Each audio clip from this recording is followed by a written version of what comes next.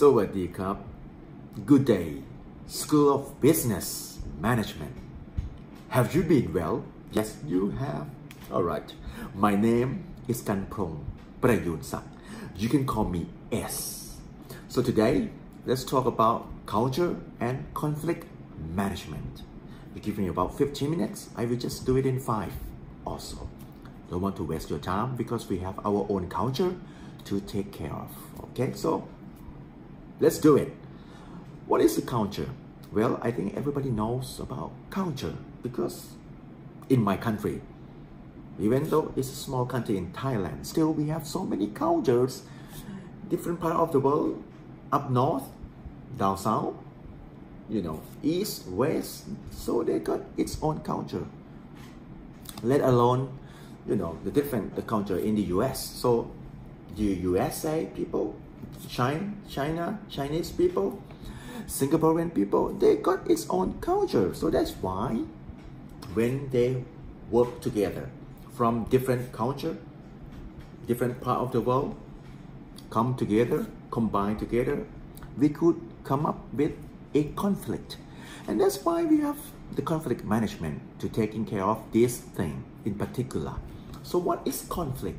I'm gonna break it through in each letter for you guys to understand it and then to make it simple in my perspective way of thinking.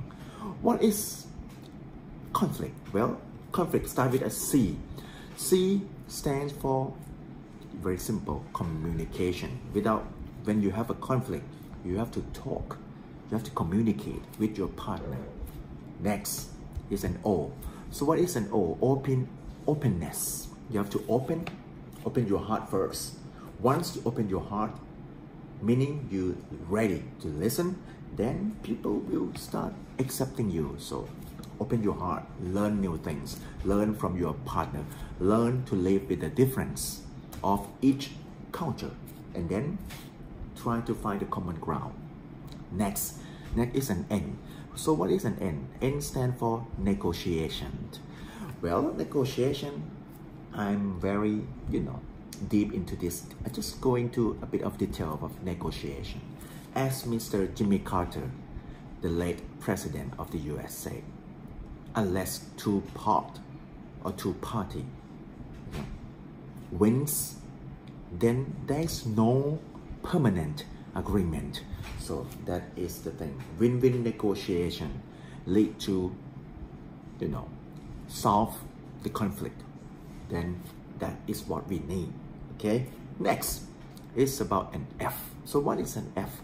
F stands for feel, felt, and found. So you have to listen to feel what the other people is thinking, and then you have to felt. You have to understand the feeling of it. You have to put yourself into someone's shoe so that you can really understand what the other side is thinking, and then you have to find a solution, found a solution, feel, felt, found, and that is the thing that I just want to mention. And then next is about an L, right? An L is a leadership. So what is a leadership? A leadership needs 3 part together. A leadership needs a leader, need a follower, and a situation. So once a situation arises, well, you need a leader to take care of the situation. But a leader alone cannot do anything.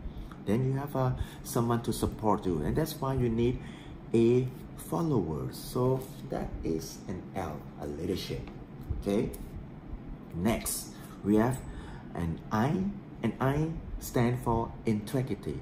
Integrity. So what is integrity? It's honesty.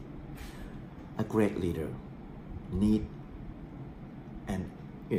to be honest to its people. So this is the great thing. Not just the knowledge, not just the know-how, not just the skill, but the top leader. Like if you are the emperor need to be honest to its people, and that's why we need integrity. And the C, okay, the C is for what? The C is for creativity or innovation. You cannot solve the situation, you cannot solve the problem by a single solution. You need to be creative all the time. Think of a new thing, okay? Otherwise, we wouldn't have iPhone, right? Or Samsung without a creativities, okay? And the last but not least is a teamwork. So what is a teamwork? Teamwork is, like Mr. Steve Jobs said, a great thing cannot be done by one man. It needs a great teamwork. So now you see the whole picture. Well, it's 5 minutes already. I just want to make it short. Last part is about the management. So for the management, we have so many guys, there's so many fathers in the field of management. For example, we have Mr. Fayol, we have Mr. Taylor, and we have Mr. Kilman. For the Fayol, he come up with some idea about POCCC. So when we have the management, when we have the conflict, we have to plan, we have to organize, we have to command, we have to coordinate, and we have to control. So that's called POCCC. We can talk more about this later. Well, for Mr. Taylor, Frederick Taylor, he's a father of scientific management. For his theory, we need only 3 things. MMC. M stands for measure.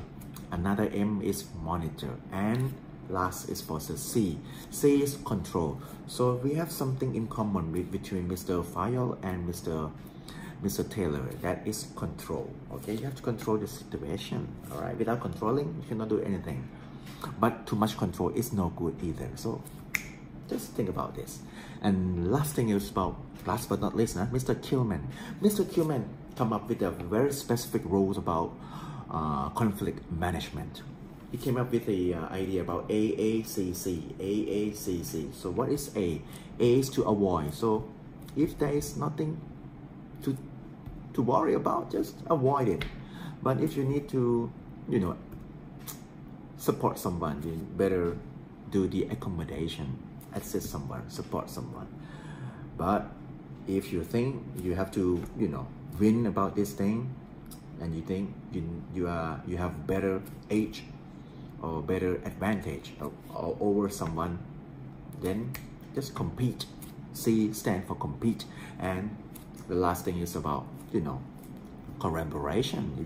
If you want to be like win-win, grow up together and having a good time together, that's to collaborate. So AACC stand for avoid, accommodation, compete, and collaborate or coordinate. So this is the basic thing that I just want to give it to you. If you want to know more, I have so many case studies and so many ideas with different industries that taking care of their own conflict.